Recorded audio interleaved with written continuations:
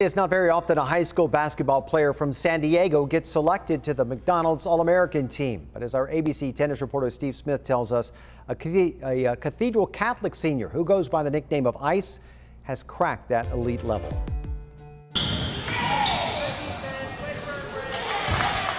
Cathedral Catholic's Icene Brady has always loved the game of basketball. In fact, when she was just 10 years old, she knew playing hoops is what she wanted to do for her career.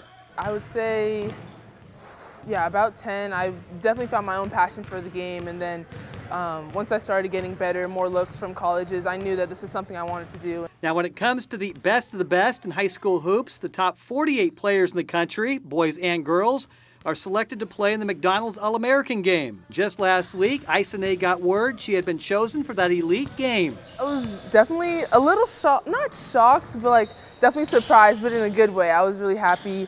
It's definitely been one of my goals since I was, as long as I can remember, representing Cathedral, and then along with San Diego. I'm just so honored, and I'm just blessed to, have that. But it only gets better for the girl they call Ice. She's so good, she committed to play college basketball when she was 15. That's when powerhouse UConn, with their 11 national championships, came a-calling. Around the age of 10, I just said in my mind, I was like, that's where I want to go. So that was definitely one of my goals, along with like All-American, working towards that.